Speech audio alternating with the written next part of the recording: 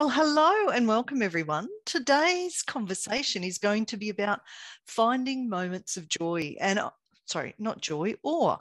And I'm really grateful that Graham Gerstenberg, our CEO and my partner in crime, is also joining us. Now, he's just come straight out of a workshop. So, yeah, welcome. So, what we're going to be covering in this session is what is awe? Why is it important? And then what are some ways that you can go about finding awe? So really curious, and Graham, I'll obviously start with you. What does awe mean to you? Great question. Thank you for having me on the call today. And I think we're being joined by Jez. Oh, Jez, welcome. Be with us momentarily, hopefully. Hey, Jez. Awe. What a wonderful, wonderful word. So when I think of experiencing moments of awe, it's both a disconnection and a connection, which is really weird. So let me explain it. So the disconnection is I find one of the things that creates awe for me, or when I'm experiencing awe, it's a disconnection from a lot of the things that I'm normally paying attention to. And it's connecting with something that is much, much bigger than me. I love that. Much, yeah. So it's almost, if I sort of went for the hyperbole, it is almost like feeling connected to the universe. But it's definitely that sense of, yes, it's much, much bigger than me, but I'm connected to it. I'm part of it. It's amazing. I love it. Great question. Great question. Jez, did you want to share what awe means to you? If you can open your mic. And you may not be able to. I'm just checking. Hello? Oh, hello. There he is. Hey, Jez. Hey, sorry. I'll be properly joining you guys in about 2 minutes. We just had a quick plumbing emergency that I was dealing with. Oh, no. So I'll be properly engaged in about 2 minutes. Sorry. No problem. All right. Well, you go do that and then come back in. So for me, I think earlier this week there was an amazing storm that went past us or went over the top of us. And I was sitting on the back veranda and just watched the clouds change color. So they went from, blue sky with a couple of white puffy clouds to this, on the horizon I could see these dark storm clouds rolling in, and then I could hear a bit of thunder, and it was coming on to dusk. So I took my camera outside and I started taking photos because there's lots of yellow and green around us at the moment. It's canola crops, beautiful green grass, daisies in the paddocks. And I was just snapping all these amazing photos of this dark clouds coming in. And then in the distance, I could hear that rolling thunder. And then I came inside, sat down, and over in the sort of far southeast, I saw a beautiful big rainbow. So I went out, I was like, oh, this is just amazing. And then the clouds came right over the top of us and it started raining. And we live with a house with a tin roof, and just listening to that, all of that, I just felt, like Graham said, just part of the universe. It was just, everything was so magical. It was so much bigger than me. And I really love, I looked up the definition of awe for this particular session, and the Oxford Language Dictionary defines it as a feeling of reverential respect mixed with fear or wonder. And that's really what I felt when that storm was rolling in. It was just magical. Yeah, I love that as a definition. Because I guess, the fear thing's really interesting. So we certainly can experience a moment of awe, which is, not in a good way, but I certainly much prefer to think about that just feeling of wonder. And one other example, because I agree that the photos you took of the storm, and I love it's just, I love nature, and I'm so grateful that we can experience it every day, that we're not, you know, stuck in the middle of a concrete jungle, but just looking at the difference in colours, you know, that really deep grey, almost heading towards black of the clouds, and then a lighter grey around it, and yeah, it's fantastic. It's pretty amazing, isn't it? It is. Yeah. So for me, I often think of nature when I think of awe. And so, as always, I love to acknowledge Unsplash as a website where they provide beautiful photos for free. And this photo was done by Lucas Marcamini. I hope I've said his name correctly. Such a beautiful thing. So the green night skies. Now, I've never actually experienced it in person, but even just this amazing photo shows something that makes me feel awe. I wanted to share some studies that around awe, if that's okay, and then we'll ask another question. Sure. And this, first of all, is by Keltner and Haig. And they talk about awe consists of two qualities. The first one is perceived vastness, so something that we think to be greater than ourselves. And the second one is accommodation, so a need to assimilate the experience of the vastness into our own current mental structure.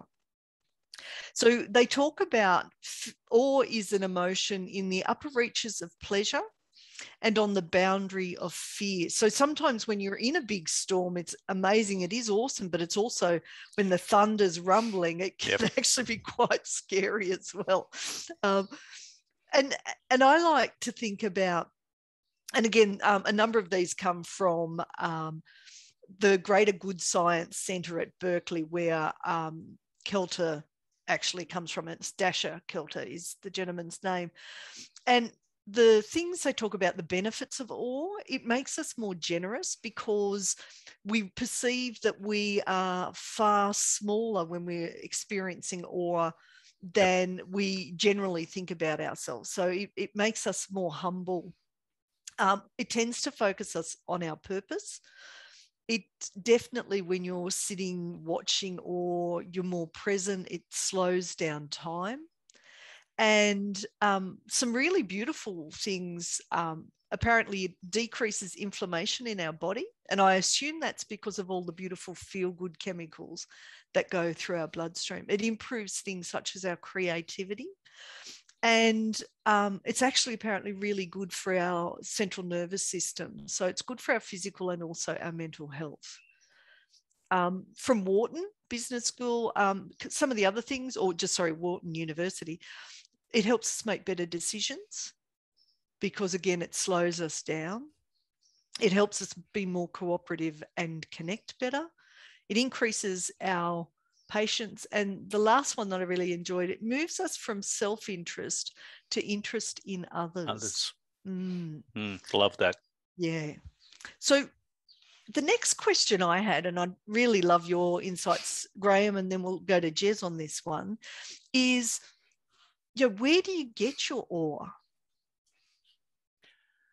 Well, I was going to attempt to be humorous and say Bunnings, but that's probably the least likely source of, certainly for me, on planet Earth. It's everywhere.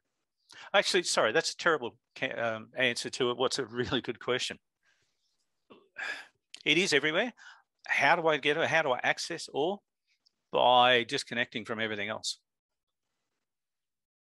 So, we were talking a couple of minutes ago about the storm that came over and then the rainbow was out there.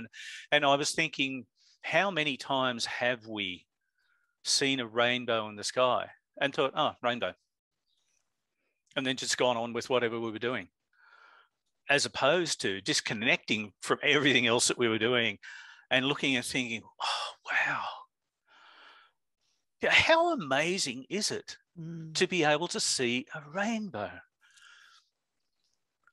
And just stopping and connecting with that, or just paying attention to the storm clouds coming over, and rather than saying, oh, it's raining again, it's going to get cold, and then just going on with whatever I was doing, it's just, again, disconnecting, stopping, and reconnecting with the magic of planet Earth. That's me. Nice. Jeremy or Jez, are you back, darling? Yep. Yeah. All good. Yeah, I actually really agree with what Graham was saying. I think it's really stuff that sometimes you see every day, but when you actually stop and give it a moment, it can really create a powerful sense of something. Even something like when I look at like our pea plant, it's amazing to see sort of when that started as a seed, what it is now, where we can basically have it for dinner. You know, like it would be a whole dinner if we wanted to. Just really like that in of itself doesn't sound that interesting, but when you look at it and you actually stop to appreciate it, it is actually pretty amazing. Yeah, so I think I'm totally on board with what Graham's talking about. Just really stopping and giving yourself the time to absorb it, because there's a lot of the world, I think, that's really beyond our power. Like we can't, like, that's way more powerful than us, and we forget that sometimes, I think. But it's, yeah, because even like we have a beehive that I'm looking at right now, and it's amazing to see how many bees are in there. I saw it's somewhere between 20,000 and 80,000. So, you know, if I bumped into it, I'm a goner. But at the same time, it's a really calm and peaceful thing, and they're making honey. So it's, yeah, and that's quite awe-inspiring. Yeah, love That's it. magical, isn't Love it? it. Couple of areas on top of this that I get all from. So nature, obviously, people. So just when people are generous, when they're kind, and we're going to talk about some people that I think of, you know, people I admire. That really helps. And one which I know both Graham and Jez love is music. So beautiful music actually for me creates awe. I think of KD Lang when she sings Hallelujah, and I get teary just even thinking of it, because she's just got this beautiful voice, and the words, and I think it was Leonard Cohen actually wrote the song. Yeah, it was. Just stunning. Like for me, it just stops me in my tracks and brings me back to the present. I just wanted to share something that Dasher Kelter talked about. And again, he's from the Berkeley Greater Good Science Centre. And I love this quote: don't underestimate the power of goosebumps. And when I think about awe, that's what you tend to get with awe. So like beautiful that one. Did you know, and this is just fun facts, that the physical expression of joy, of awe, is we drop our jaw, we raise our eyebrows, and we look upwards. So we're like, and it's just that, because it's bigger than us. And the common words we use with awe, with awe. Jez, Graham, do you want to have a guess what the common words are? What is one of Miss Miller's favourite words? Wow. Yeah, I was going to say wow. And the other one is ah. Yeah, that's nice. Yeah. Nice. And, you know, those emotions that all bring up are actually just really beautiful. So the next slide, again from Unsplash, and what an amazing photo. Just this person standing up watching and looking at the night sky just is so beautiful, which is why I picked it. I just thought this is just a gorgeous photo. So let's now talk about finding moments of joy. So some of the things I wrote about, you know, talking to people, and this is where I wanted to share that, you know, when someone's kind or they're generous, and we see that, that actually is a mini burst of awe. And nature we've spoken about, but I was thinking about two people that I admire who have loved nature for a really long time. And one is Jane Goodall, who for over 60 years has worked tirelessly to make sure that chimpanzees don't die out, that they thrive. And the other one is David Attenborough, who, and so I should tell you, Jane Goodall is 87 years old. David Attenborough is 95 years old. And every time I watch one of his series, I always feel awe. And I look at both of them and they're still quite sprightly. And I wonder whether, you know, they've connected their passion, they're doing something with nature, and that's actually helped them, be much younger because of that, all that they're experiencing all the time. Anyway, happy to open it up to both you and Jez, some ideas around some of these topics, plus more for all. Where would we find it? Jez, love to hear your thoughts. Sure. Well, I mean, actually, when you were talking, I think some of it is definitely sort of that sitting back and sort of seeing things done that you can't possibly create, or things that are done to a really good degree. For some reason, I was thinking of, and you guys will both know this, the Ken Robinson TED Talks. I find them quite awe-inspiring because of it's, in my mind, a really perfect public speaking display of giving information, being funny, being relatable, being interesting, where you're constantly learning stuff. And as you're talking about Attenborough and good old mum, that was someone that came to mind. That's also something that I'm fascinated by, public speaking. But yeah, I don't know. I think it's sort of what Graham was talking about before, about it tapping into something a lot deeper. I definitely think that's part of it, and that is in art as well. When you watch something and maybe you realize when you rewatch it, there's some extra meaning and it makes the movie twice as good or whatever. I don't know.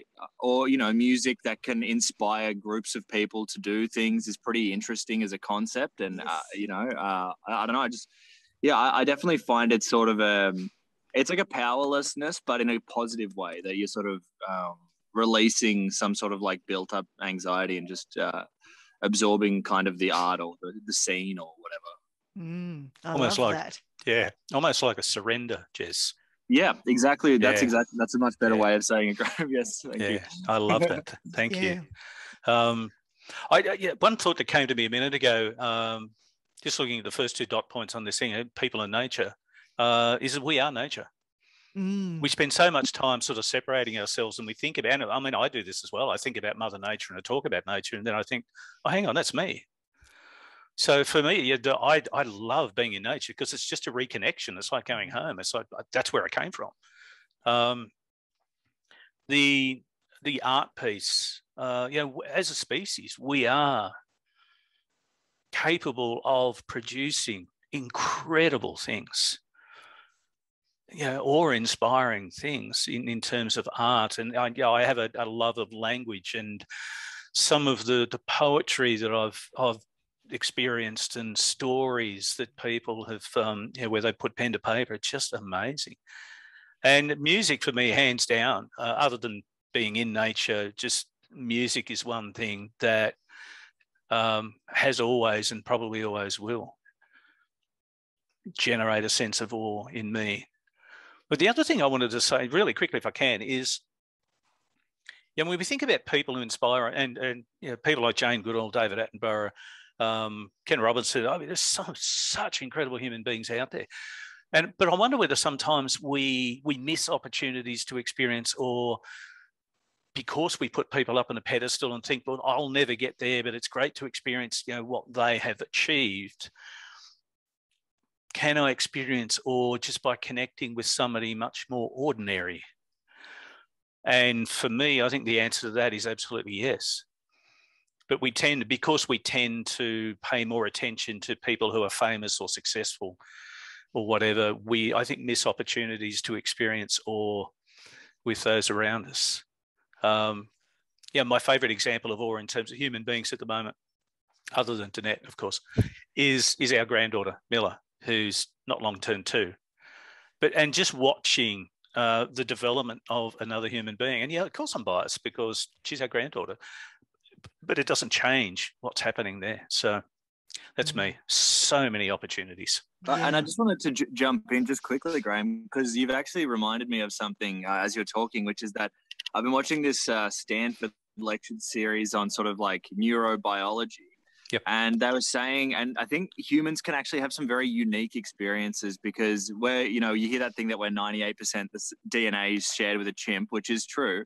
But we have a very different communication center in our brain. That gene is really different than all other animals. And that's kind of why we can talk, and that's why we can absorb stuff. But it also gives us the opportunity to absorb communication in a really powerful way.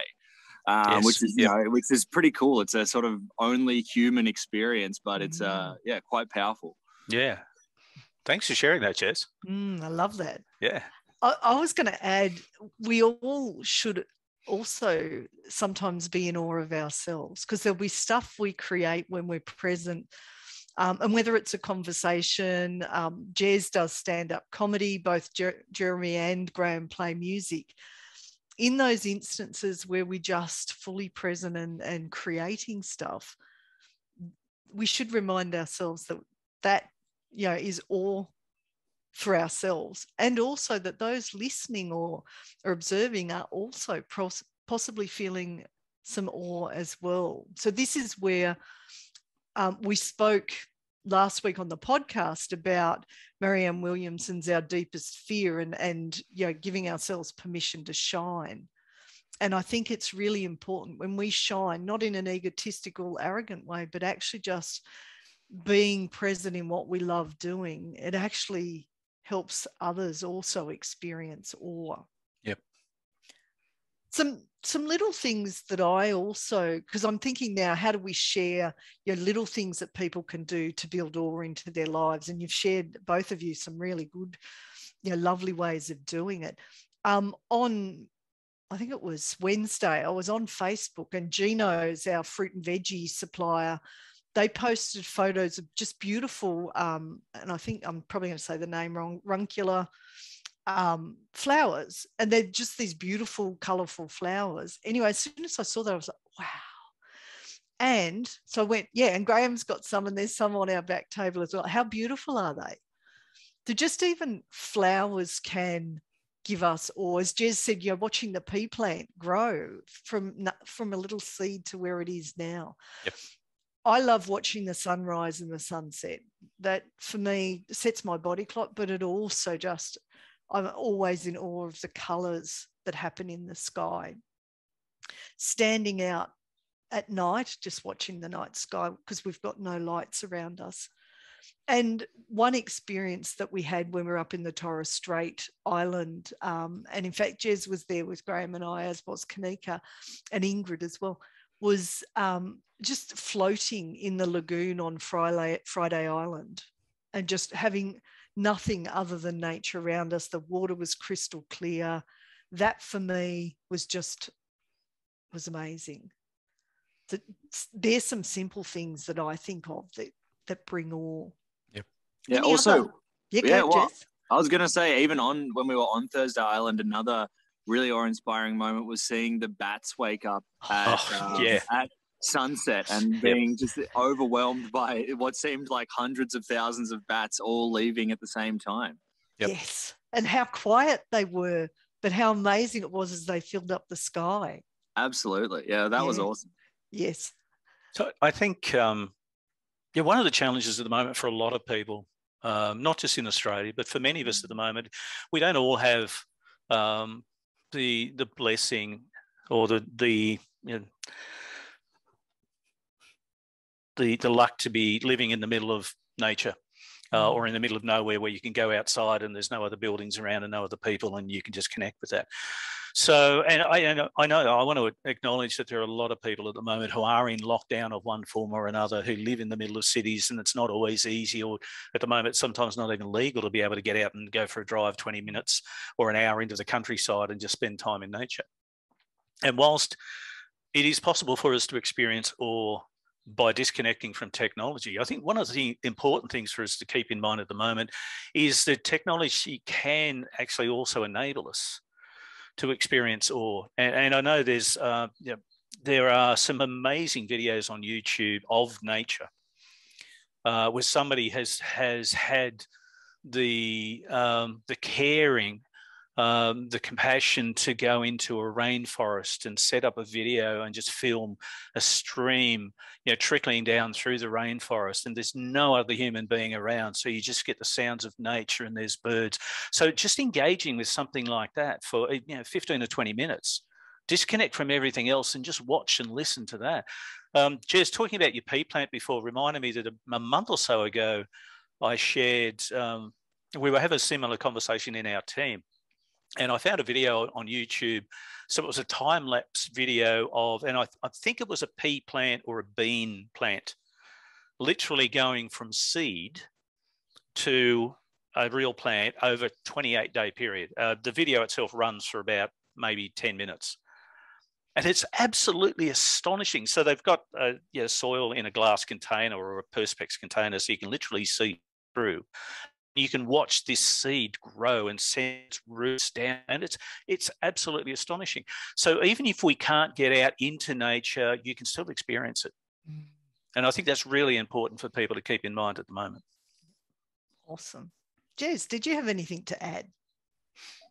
No, I think Graham makes a really good point. And just with, technology getting better and us being able to see nature at different timescales, whether it's slowing nature right down and you get to see how fast a hummingbird's wings are going, or as Graham's saying, watching a plant grow in 10 minutes, you really do get to appreciate all the amazing forces that are sort of around you. Yeah. I love that. Yeah.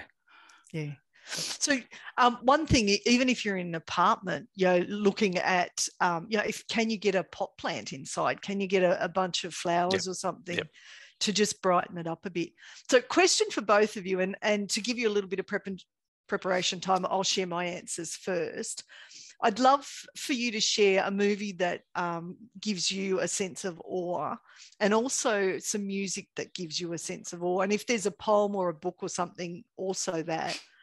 And I'm also going to share a flower that gives me a sense of awe. So I love looking at sunflowers, just that beautiful bright yellow. My movie for awe is August Rush, which is just a fabulous, particularly the boys' interpretation of music through what nature does, like fields moving and stuff like that. And I already spoke about my favourite awe song, which is Hallelujah by K.D. Lang. Just one other side I'd love to share in terms of art. There is a kinetic artist who does wind sculptures called Anthony Howe, Howe. If you get a chance, look at his YouTube videos of the sculptures he makes. They just are awesome and awe-inspiring. Great word. Awesome. So, Jez, do you want to share your favourites? Sure. Well, I think mine is for some slightly different reasons, but we actually recently rewatched Pirates of the Caribbean 1 and 2. And what's interesting is I think even though they're big blockbusters, and so we typically nowadays associate that with sort of weaker plot and really good CGI, these films are actually really really well made. The Pirates of the Caribbean movies, if you rewatch them, the music's beautiful, the acting's awesome, and there's a lot of really fun stuff in them. And so for me, it was actually really exciting watching them again because there's movies that aren't made like that really anymore. And so I actually found it it's funny. There's a lot of action. There's a bit of horror. It's a bit of everything. So just in terms of like an art being refined at a blockbuster level, that was for me actually quite inspiring. I thought. Nice. Yeah. What about music? Music. I mean, I like a lot of live albums for this reason because you get to see, especially when they start mixing up the music. Who did I listen to recently? I think I listened to a live Santana album, and nice. It's fun because they have such a big band that they give them different opportunities to shine, and I think it's just fun because that's sort of the inspiration you sort of see at a like TED Talk. For me, it's the same kind of thing with a live album where you kind of get to feel the crowd as well as part of it, and it's a performance for a crowd, which I think is slightly different. But yeah, I mean, those two for me at the moment are some that I'm liking. Nice. Excellent. Graham. Movies is tricky because I was thinking, so probably the easy one for me would be Lord of the Rings, but partly because of the book behind it. So if I think about stories, like particularly art, the book or books blew me away, and it's still hands down my all-time favorite thing ever in terms of written art. T.S. Eliot's The Wasteland in poetry. Music, I've started a music theory course because I've played music and loved music for a long time, but never really properly understood it. So it's giving me a new appreciation of the classics and the classical composers. Listening to a symphony, but now understanding what was required to actually put that together and write the score in the first place. Any of that stuff is just phenomenal. Random song, World's on Fire by the Butterfly Effect, an Australian band. Same deal. Actually, and I've just so remembered many things. Tommy Emmanuel. Yep. I was actually going to say Tommy and two other classical guitarists, can't remember who they were, did a cover version of Sultans of Swing, the Dire Straits song. Yeah. Amazing. So much. There's so much. And one last thing that I got from Wharton Work, which is a little newsletter type thing, and they were talking about awe, and they said in the workplace we should share our experiences of awe, just because of the connection, just like this conversation today. Yeah. You feel better after talking about awe, which I really like. Yep. Now we're coming to the end, so here's something that can just create awe, just a nice little simple bunch of flowers. And for all of us, this is a really important topic because everyone is feeling a bit blur. And in fact, today I was listening to a podcast between Brene Brown and Amy Cuddy around how people are really not feeling great because the pandemic sort of in the US looked like it was ending, and then Delta came in and it all went to pot basically. And it reminded me of the importance of reflection and connection. So sharing your awe stories with one another, coming up with some ideas about how you can create more awe in your life, I think is really important. And these questions are beautiful to help you sort of focus on, what could I keep doing to keep awe in my life? What might I start doing because it's going to bring more awe into my life? And what are some of the things I might want to stop doing because actually they're stopping me from missing what is awesome out there?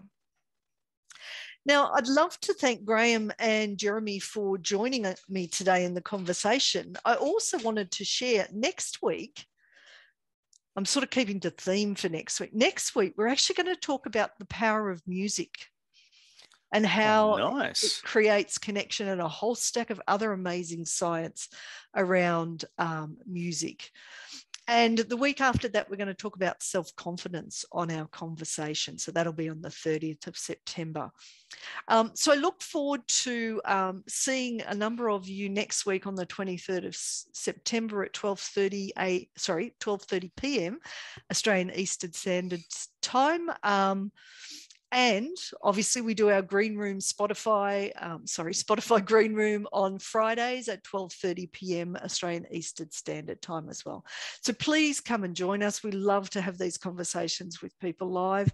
And once again, can I thank Graham and Jez so much for joining me in today's conversation. Yeah, thanks, Jez. Been a pleasure being part of it. Yes. Yeah, thank you. Thank you both so much. This has been a really good chat. Have a magical afternoon, everyone. Have an awe-inspiring afternoon. Oh, I like that. Thank you. Bye-bye. Bye.